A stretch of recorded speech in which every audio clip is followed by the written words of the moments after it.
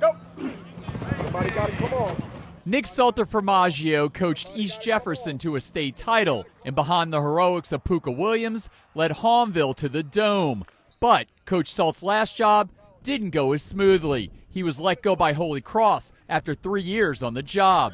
Salt was a 1977 graduate of the Catholic school. The whole situation at Holy Cross, when that all happened, that lit a fire under me. I learned a long time ago in this profession, you never take 2 bad jobs. Never.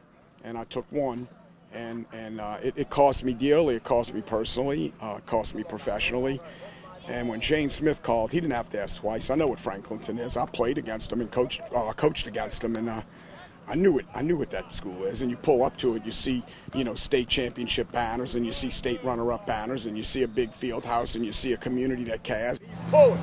He's pulling. Franklinton owns one state title. They got one back in 2010. That community is hungry for some more hardware. I told the kids this: there's something special about coaching at a school whose name is worn by the town. It just makes it a different atmosphere. I had an opportunity to do it, obviously, at Hahnville. And in some respects, East Jefferson's on it, East Bank of Jefferson Parish, and then Chalmette High School at Oconee County, all those schools whose names wear the symbol of the city. It's special. It's been a joy for me. It's really been everything that I could have hoped for, at the last 10, 12 years of my career. Coach Salt and the Demons opened their 2023 regular season against Bogalusa. From Uptown, Garland Gillen, Fox 8 Local First.